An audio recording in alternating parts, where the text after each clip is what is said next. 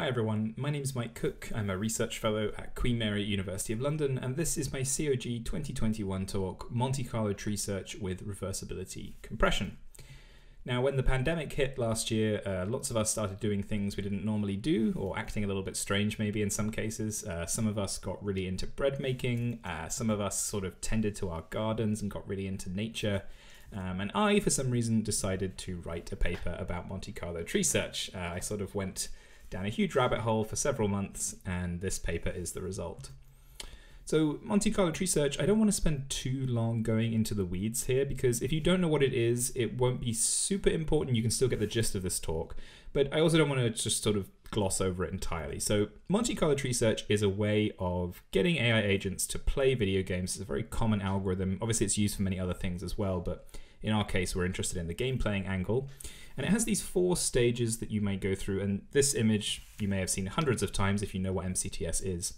But essentially we go through these 4 steps over and over again to build up what we call a search tree representing different states in the game. So we've got our game here with a little person and a bag of gold or something that we want. And we have our root of the search tree, S. And the first stage is to select a node. In this case, it's easy. We've only got one node, so we're going to select that. Then we expand the node with the possible things that we could do. So in this case, we could move down or we could move right. Then we select one of these options that we're going to sort of play out, as it were. And then we do what's called a rollout. So by that, what we mean is we make this move, and then we make a bunch of other moves completely randomly. So we don't think about how we do this. Sometimes it's guided, but traditionally the classic version does not guide it at all. And then when we're done, we ask ourselves, okay, what happened? What was the score? What was the reward? We feed this back up the tree, and each node in the tree updates its information based on this. So now you can see here, the down node here has been selected once, and it has an average score of 0 because unfortunately we didn't manage to select the bag, to find the bag. And then the next time we go through this tree, instead of choosing the left-hand node, we might choose the right-hand node because it hasn't been selected before, or maybe it's because it has a better average score, not in this case, obviously. And the idea is that in this case, for example, as we move right, the random playout is more likely to find the bag. And thus, over time, we slowly end up choosing better and better options as we get more and more information about the game and its space. Now, MCTS does have some situations that it doesn't like. It doesn't like performing in. So, for example, if there's a scenario where the rollouts, these random playouts, are not getting good feedback, then MCTS might struggle here to kind of get what we want from it. So in this case, our person kind of just wanders around up this top here because none of its random playouts end up finding the bag. And so it just sort of goes back and forth. It doesn't really know where to go. And there are, of course, ways around this. There are lots of sort of specialized versions of MCTS, but I'm talking about sort of the classic approach here. And there are also scenarios where MCTS agents kind of do work that it's already done without realizing. So for example, we could take this route here around sort of looping back on ourselves and then ending back up on here on the left. And this would be one side of the tree, like a load of actions ending in some tree N, some tree node N. But then, of course, we might end up exploring another part of the search tree, another sequence of actions, which ends up in the same place. It ends up in exactly the same game state. And so we've ended up sort of duplicating our work here and making the tree much bigger than it needs to be. And the bigger this tree is, the more of a problem MCTS has, because it has more nodes to search through, more nodes to balance, more nodes to consider, and it's just generally a lot more work for the algorithm. Now, in many of the scenarios where MCTS is commonly applied, these problems don't actually crop up that much. I'm thinking here board games, card games, certain adversarial video games. But in general, they are more common in video games. And in my field, automatic game design, they are very common, particularly in badly designed games, which we see a lot of in AGD. Now, one of the reasons for this is that video games are what I call dilute. So we think of moving around in a game like this one, which is Sokoban, where we're sort of pushing boxes and moving around the world. We think of these actions in a very high level way. We think of ourselves like, I'm going to walk over to the other side of the room here. But when we actually convert that into actions in the game, when we press buttons on the keypad, that single action is actually composed of many smaller actions. And that's what I mean by dilute. A single action here doesn't actually achieve very much. It doesn't change the world in a very significant way. And this is one of the reasons why MCTS can easily get lost in certain games if it doesn't have any guidance on where to go. And that guidance often tends to come in the form of expert knowledge. So when we're trying to get MCTS to play a game like Sokoban, we might end up using our own knowledge of the game to optimize the way MCTS works. So for example, when playing Sokoban, MCTS agents often optimize themselves by thinking about the move in terms of moving boxes instead of moving the player. They still have to actually move the player into position to push the box, but in terms of reasoning, it's easier to think about their goals in terms of where the box moves instead of the player, because a box moving is much more significant in Sokoban, and it's usually the interesting part of the puzzle solving. Moving around to push the box, that's not interesting. But the problem is that in many of the areas that I'm interested in, things like general game playing or automated game design, we're in situations where there is no expert that we can ask for knowledge. We're playing games that we've never seen before, in some cases that no human being has seen before. And there's simply nothing to help us indicate what might be a way that we could speed up this process. So I wanted to look at a way that I could assist my automated game design systems in deciding how to play a game efficiently. So what can we do about these problems? Well, back in 2019, and now this year again in 2021 in the Transactions on Games journal, I wrote a paper about reversibility and hyperstate space graphs with Azalea Rad. And the idea here was to tackle some of these problems in the context of state space graphs. So not agent pathfinding or agent control, but just the general idea of analyzing a game. So let me tell you briefly how reversibility works. So if the effects of an action in the game can be undone immediately with one extra action, we call that action immediately reversible. So in this case, moving down can be immediately reversed by moving up again. It's a very simple action. And in the paper, we obviously go into detail about what it means to undo an action. We talk about state equality, but I'm going to gloss over that for today. Some actions are more complex than this. They can be undone, but only with multiple actions. So in this case, if I push this box to the right, this action can't be undone. In Sokoban, you can't pull a box. But if I were to walk all the way over to the other side of the box, push it back, and then walk back to where I was, that would undo the action. So when there's a chain of actions that reverse something, we call this eventually reversible. So we've got these two concepts, immediately reversible and eventually reversible. And in the hyperstates paper, what we do is we show how we can use this to reduce a game state space graph into what we call a hyperstate space graph. And if you're familiar with abstraction in pathfinding, it's a little bit similar to this. There are some differences, but it's a similar sort of intuition. So we have this state space graph that describes all of the different states that our game can get into. And essentially, anywhere there's a cycle, anywhere that a state can be reached back to itself, we end up compressing that into a single state. So this collection of two states on the right of the original graph here, these get compressed into a single state representing both of those game states. And similarly, this cycle of four states in the middle, they get compressed down to a single hyperstate that represents all of them. And you can see that the resulting hyperstate space graph on the right has far fewer vertices, far fewer edges. It's a simpler graph, and it allows us to think about the game at a much higher level. And as a result, it is also just easier generally to reason about. So that's how reversibility works. And basically the entire of my talk is contained in the next slide. So our idea, essentially, is to take this idea of reversibility, take this idea of compression, and apply it to the MCTS tree while it is being constructed. So let's say that this is like a portion of our tree, and we end up going down to the left-hand node, we expand it, we create all of its child nodes, all of the possible moves we could take, and we notice, aha, this state that we've just expanded is the same as one of its antecedent states, one of its parent states up the tree. And so what we do here is we perform a similar kind of compression that I just showed you in the previous slide, and we decide that we're going to compress all of these states in this cycle. In this case, it's just 3 of them, but we're going to compress them together into one kind of hyperstate node inside the MCTS tree. Now this process is a little bit complicated, and there's a lot of writing about how it works in the paper. I have a nice animation here of how it's going to work. First of all, anything that is not part of the cycle, we sort of chop off. So this child here in the center, that's not part of this cycle, it's not part of this loop. We're going to deal with it later. I'm going to cut that off. Then we get rid of the node that was duplicated, essentially, the node that told us there was a cycle. Obviously, we don't need that because we know that node is already in the tree, so we don't want that anymore.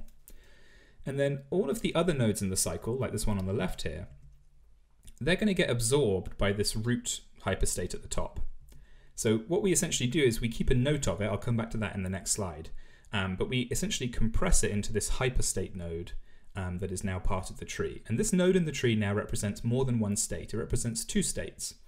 And as hyperstates and reversibility showed in the previous slides, what this means is that all of these states compressed into this node here are essentially equivalent to one another. They can be reached mutually from each other without changing the state of the game. And then the last step is simply to take all of those nodes that we cut out of the tree originally, this dangling node at the bottom, and reattach it to the tree.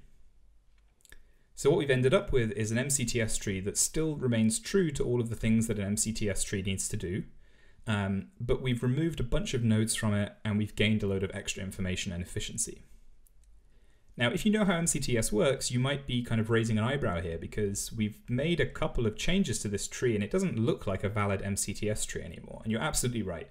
There are a few adjustments. I don't have time in this talk to go through the algorithm in detail, but I am just going to give you a quick overview of a few adjustments that we make. So the first thing that we do, and I've already kind of mentioned this, is we record hashes of all of the states that we've compressed. So when we remove a state from the tree, when we remove a node from the MCTS tree, we still want to remember that it was there. We want to remember what we've done with it. And the reason for that is that it's really useful later on to be able to compress these states down. So if you look at this tree node on the left here, if we were to compute its children, one of its children would be this state here moving to the left. But we've already seen that. So we would detect that this node had already been subsumed, it's already been compressed. And instead of generating it and compressing it again, we simply wouldn't generate it. There's no need to. We already know what happens as a consequence of this node because we've already compressed it into a node earlier in the tree. So the hashes help us be more efficient as the search goes on. We also need to change the way we record information about descending the tree. So normally, in an MCTS tree, the connections between nodes in the tree represent an action being taken, a single action. And it basically says if you take this action in this state, you will end up in the child state. But now the child relationship is more complex because as we're compressing and moving nodes around the tree, it's no longer describing a single action, but potentially multiple actions. So we now maintain action lists instead of just single actions. And you can see here that now instead of just going down or right, in order to get from the hyperstate node in the middle to the node on the left, we have to go down and then right. So it's two actions. And note here how it's relative to the original state in that hyperstate node. So not any of the hashed states, it's relative to the first state that was in this node. And finally, the reparenting process. So the reparenting process I showed in the talk was very simple earlier. So I just want to show you a slightly more complex one now. And don't worry if this goes over your head or whatever. It is a hard thing to explain, but there is a much deeper and clearer explanation in the paper. So suppose we have a tree that looks a little bit like this. We've already expanded a bunch of nodes. I've labeled them with letters. And then our MCTS algorithm decides to expand node G. And when it does so, one of its children is node A. Now this triggers a reversibility compression because A is already further up. It's already one of the antecedents in this tree. So we end up with a cycle that looks like this, and all of these nodes need to be compressed. So as we saw before, the first thing that we do is we remove all of these nodes from the tree, add their hashes to this top node, and then we have this dangling subtree. Now, the way that this actually works, I just sort of showed you kind of gluing it onto the tree before, but that's not actually how we do it with this reversibility compression. What we do instead is we take this subtree and we attempt to reinsert it into the tree as if it was rooted at A. And so what this means is that this dangling subtree essentially gets a chance to update itself in the tree, but it may not always be needed. So what we essentially end up doing here, there's a bad animation there, sorry, is that this tree essentially moves over and it gets reinserted. So we already have a node here for C, so we don't need to duplicate it. So instead what happens is C simply adds on its existing data and updates C with like how many times it was selected, what the average score was. So this existing C node gains all of that information. So again, this is another efficiency. That node doesn't need to be there. We already know how to get from A to C, so we don't need to sort of duplicate it. But some nodes are unique. This F node hadn't been discovered before in the original subtree, so this one does get inserted. So we've lost absolutely zero information here. We've recorded all of our previous playouts that were contained within the C node and the D node and the E node, and the F node, which was new, we've added to the new subtree in a new location. Again, don't worry if that sounded like a lot of information all at once. There's a full explanation of it in the paper itself.